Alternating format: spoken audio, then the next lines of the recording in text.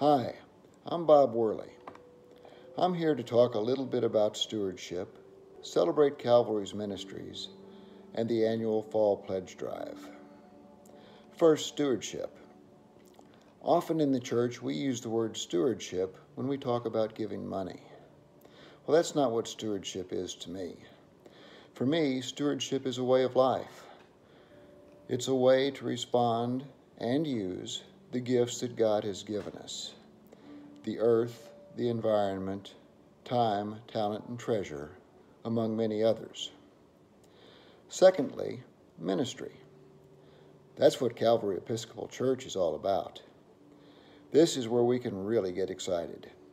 From finding new and exciting ways to worship during a pandemic, to serving our neighbors through Saturday Cafe and our new blessing box, to the folks who edit these videos and upload content to our new website, ministry is thriving at Calvary. Many people are involved and are led by the Spirit to serve both our parish family and the Columbia family at large. The folks who make up Calvary are grateful to be able to share God's love by serving both parish and community. Try this little exercise. List a few of the ministries at Calvary that touch you or that you participate in.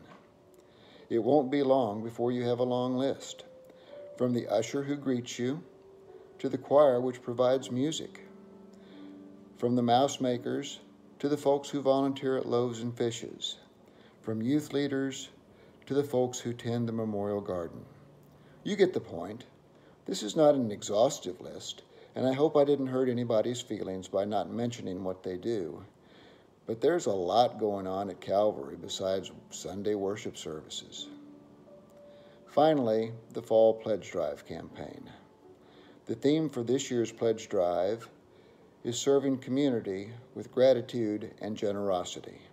What a great theme. I wish I would have thought of it, but I didn't.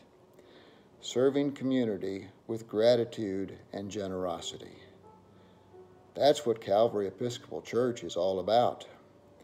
This is the time of year when we celebrate the many ministries of Calvary, both inside the parish and to the Columbia community at large.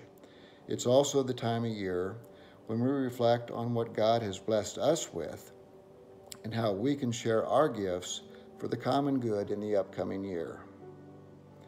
Our annual pledges of time, talent, and treasure is how we support Calvary's ministry and parish. I recently read something that sums up why Karen and I pledged to Calvary.